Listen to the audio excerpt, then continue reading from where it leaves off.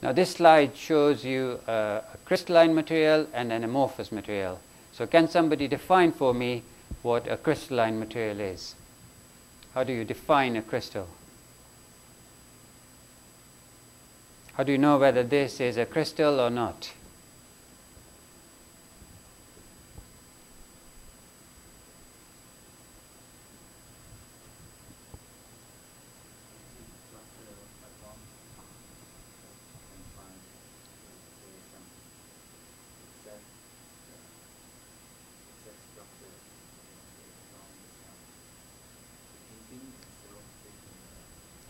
That's the key word. So the atoms are arranged in a repeating manner so that you know that if you find a particular atom at this point, you'll also find it at this point, and this point. So we have long-range order inside the crystal. And this is one example where we have green atoms and red atoms. If I know that there's a green atom here, there must necessarily be another green atom here, and you carry on for a very long distance. Okay? So they are defined by the long-range periodicity of the atoms in the structure. Amorphous material, the atoms are arranged more or less at random. Okay? So there may be short-range order. That means, one of these red atoms is surrounded by 3 blue atoms, but you cannot predict where the next atom is going to lie or what kind of atom there will be. Can you give me an example of an amorphous material? Glass. What kind of glass? Sorry? I can't hear you. SiO2. Silica glass. Give me 2 more examples of glass. Quartz is silica. Actually, quartz can be crystalline or amorphous, the amorphous form. Yeah, but 2 other material kinds. Yes, polymers can be glassy, if they are below the glass transition temperature, and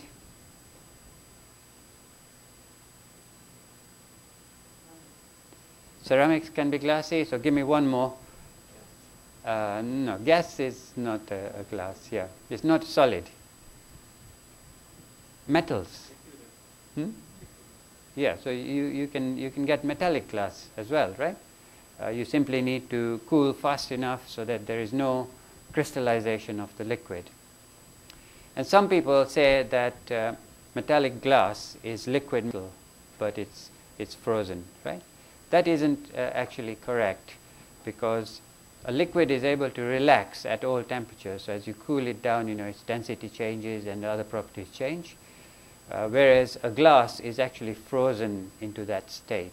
So its properties change in a different way as you cool the temperature. Structure does not relax. So the difference between a crystal and an amorphous material is defined by the extent of order in the arrangement of atoms, long-range order. Okay? But liquids can also be crystals. Yeah? Can you give me an example of a product that you use every day which has liquid crystals in it? Yeah, liquid crystal displays. Yeah? So basically, the definition of a liquid is that it can't support a shear stress. Okay? That means it flows. So this is a liquid with, elongated molecules, and the molecules can slide past each other. Therefore, it's a liquid. But you can clearly see that there is some sort of order in this. Okay? Therefore, it's not a random arrangement of molecules. It's actually a liquid crystalline material. There are different kinds of liquid crystalline material that you can get, and it's the alignment of those molecules which helps you to make displays, because you pass light through it through an analyzer and a polarizer, and the analyzer and polarizer are crossed, so no light goes through that. When you apply an electrical field, the molecules align along one of those grids, and therefore allows light to go through. Okay? So liquid crystalline displays exploit the fact that it's a liquid, so the molecules can easily swing around if you apply an appropriate field. Okay? Whereas, of course, in solids, they can't do that. If you press the screen of your computer, you'll be able to see that the colors almost flow, and that's because there's liquid in there.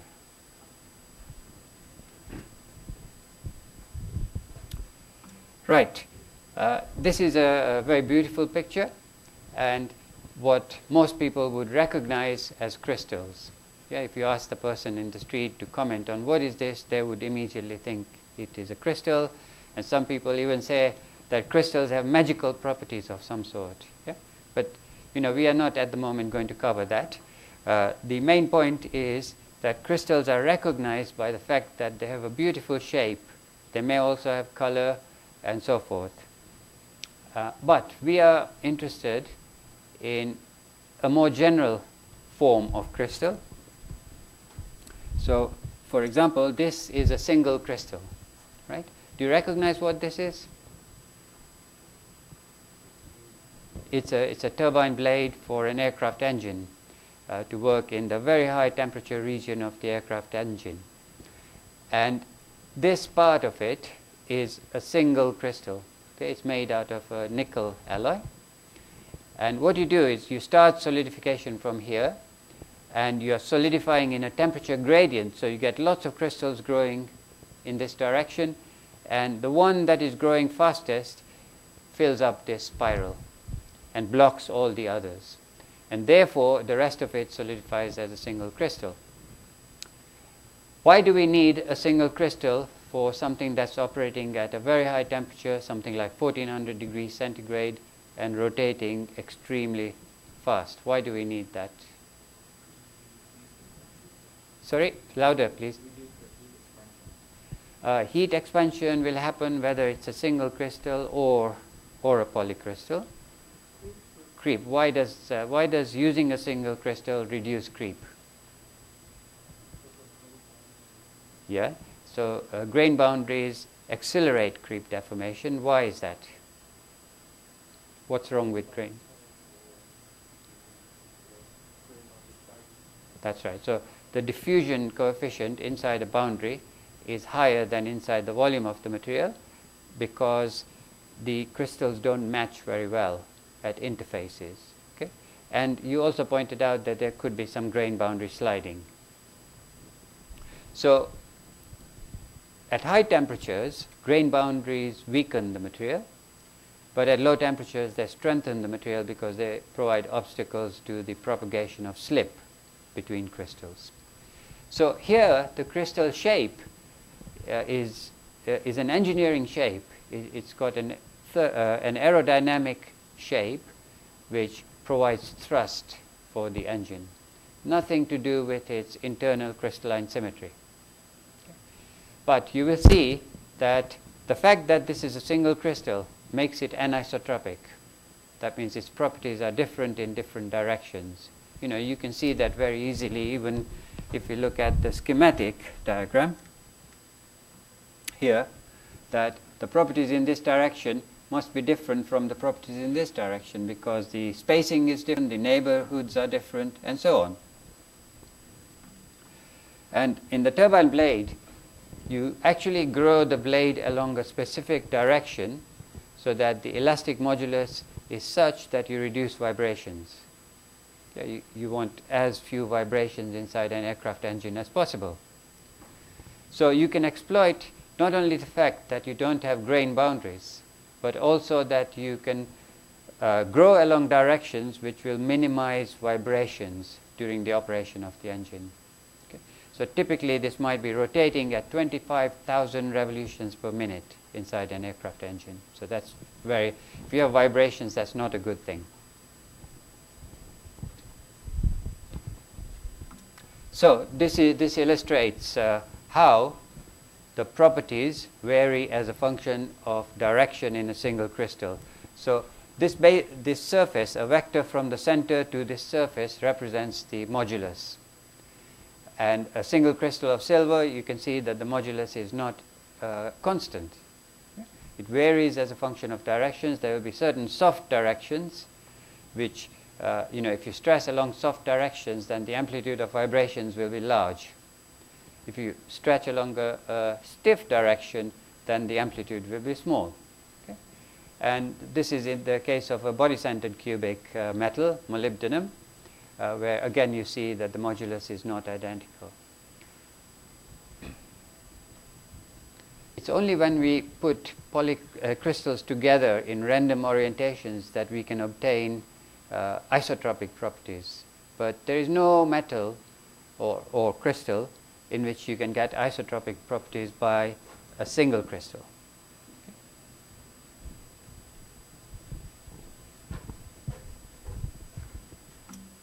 Okay, so the vast majority of engineering materials that we deal with are not single crystals, they are polycrystals. Here is a typical example of an optical micrograph which shows hundreds of crystals which are packed together in such a way that you fill the space. So there are no holes in this material. When the crystals grow, they're growing from different points, they will touch, and therefore they will fill all the space. And these are the boundaries between the crystals, the so-called grain boundary. So another name for a crystal is a grain, because it's like a grain of salt. Yeah? In fact, a grain of salt might itself be a single crystal. So we have these crystals, and in between them we have some grain boundaries. And crystallography is not just about single crystals.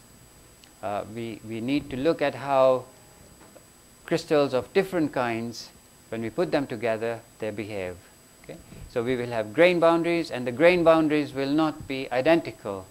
This boundary here, which is between this crystal and this crystal, will be different from this boundary here. And you can see that there are some special boundaries as well. So that actually is an annealing twin. And you can see that the shape of that boundary tends to be nice and straight because they are low energy interfaces which are much better fit between the two crystals than a boundary of this sort. Okay? So there's a lot of complexity in this. And we can engineer that complexity to get the best properties. And the properties need not be mechanical. They can be electrical properties, for example, or magnetic properties, and so on. Yeah, so can you give me an example of a material where we control the grain structure in order to obtain the best magnetic properties? Yeah? Silicon steel, in order to get least resistance to the movement of domains, right? Magnetic domains.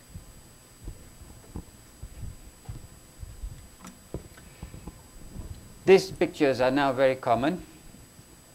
The micrograph that I showed you first gives you the shape of the crystals and the size of the crystals, but it doesn't tell you anything about the orientation of the crystal. Here, the colors represent different crystal orientations. So now you not only have the shape of the crystal, the size of the crystal, but also its crystallographic orientation. And this technique you can use on a scanning electron microscope or a transmission electron microscope, because you get diffraction information from all of the individual crystals, collect all that, and produce a map like this.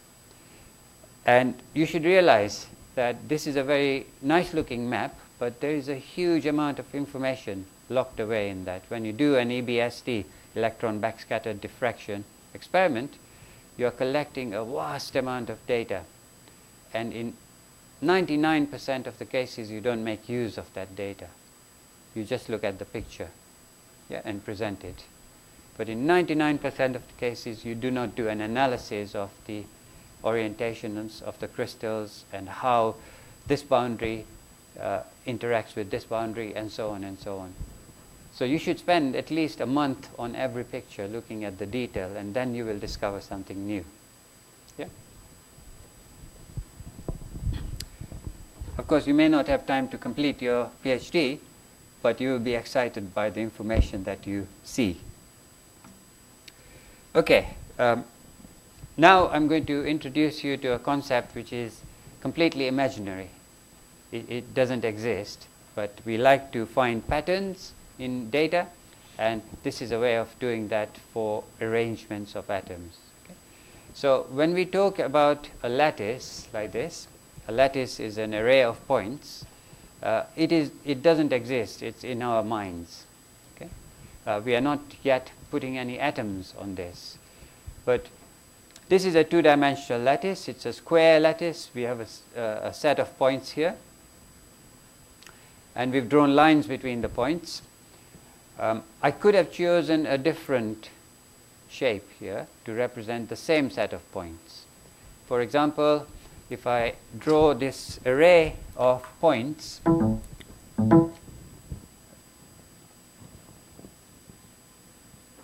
I could choose an oblique cell to represent the same square array of points. Okay? And there are reasons for doing that. But the main point I want to make is that we simply choose a square cell because it's convenient to us, that the edges are of the same length, the angles are 90 degrees, and it does reflect the symmetry of the pattern. But there might be circumstances, which we'll come to much later, where we want to choose a different unit cell to represent the same points, array of points. And each one of these points can be the origin of this cell. They are exactly equivalent points. Okay? That's the meaning of a lattice point, that the environment of this point will be exactly the same as the environment of this point if I draw many more cells around here. So these are the lattice parameters. There's an angle here which is 90 degrees, and this is a two-dimensional unit cell, square lattice. What does the P stand for? So I've said this is a square P lattice. Primitive. What does that mean? You're right?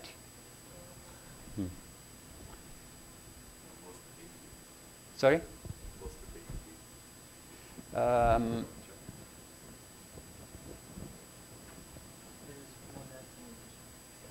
Yeah, so you're right. You said one atom in the cell, but we haven't got to atoms yet. So it's one lattice point per cell. You can have more than one atom in the cell and it can still be primitive. Yeah, I'll show you later. But it means that you have just one lattice point per cell. But why are we saying one? Because we've got 4 over here. Why is there just one lattice point per cell?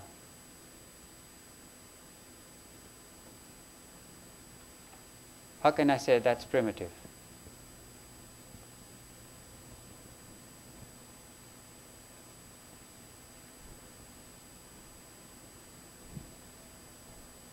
Any ideas? Exactly. Yeah. So if I draw some more unit cells, you will have this point being shared by 4 cells. So only a quarter of that belongs to this. Okay. So if I add quarter, quarter, quarter, quarter, I get 1 per cell.